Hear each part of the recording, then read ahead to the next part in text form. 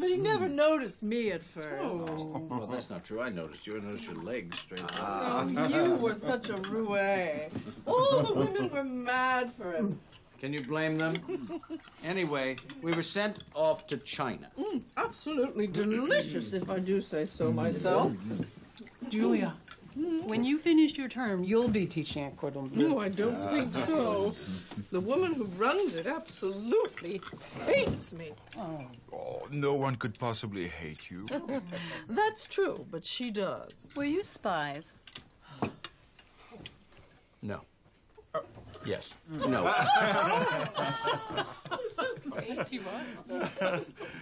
You were in the Office of Strategic Services and you were not spies? I was only a file clerk. But Paul designed all of the secret war rooms for General Mountbatten.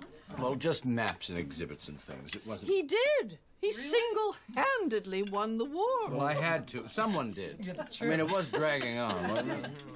Anyway, so there we were in China, just friends, having dinner. And it turned out to be Julia. It turned out to be Julia all along.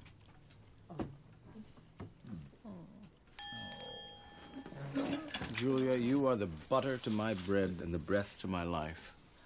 I love you, darling girl. Happy Valentine's Day. Happy Valentine's Day.